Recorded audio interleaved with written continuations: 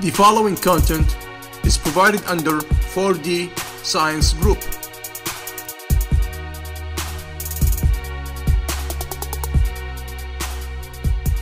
Hi everyone, my name is Anas. I'm a chemistry student at Harvard University. The easiest way to solve this type of problems is by drawing a flow diagram.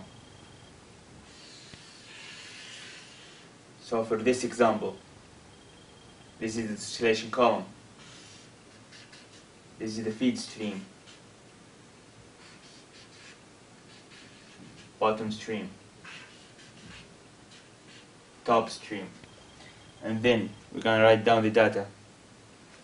We get 1000 kilomole of feed stream per minute.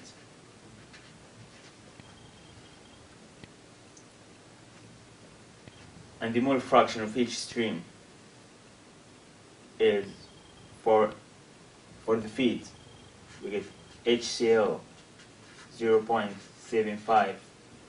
The water in the feed stream is 0.25.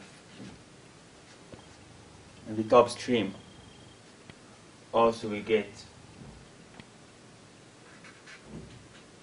0.95 for the water. The bottom stream we got HCl 0.9.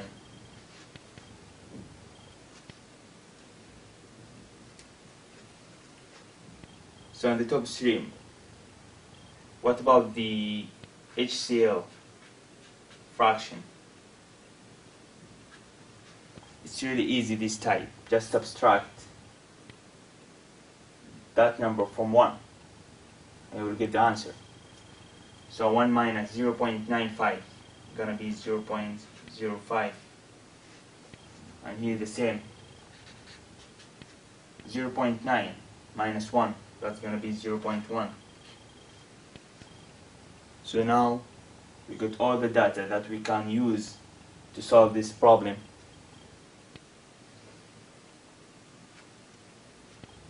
So just write down equations.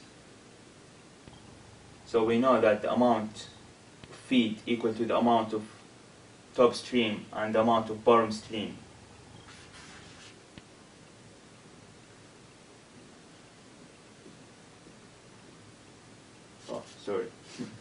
F equal to T plus B.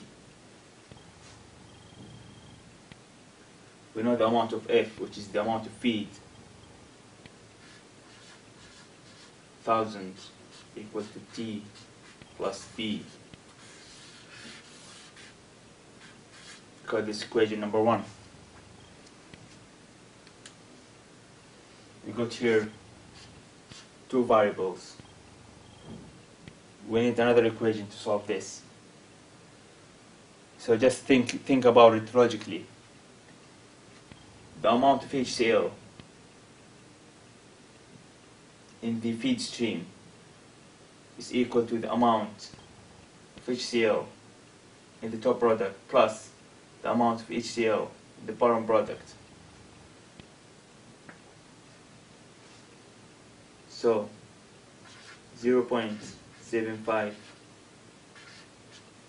times F equal to 0.05 times T plus 0.09 times B.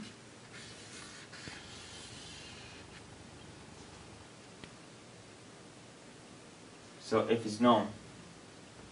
So 750 equal to 0.05 T plus 0.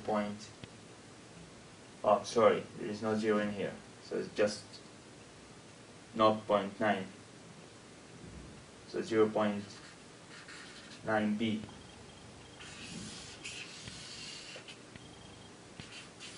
This is equation number 2. So now we get 2 variables and 2 equations.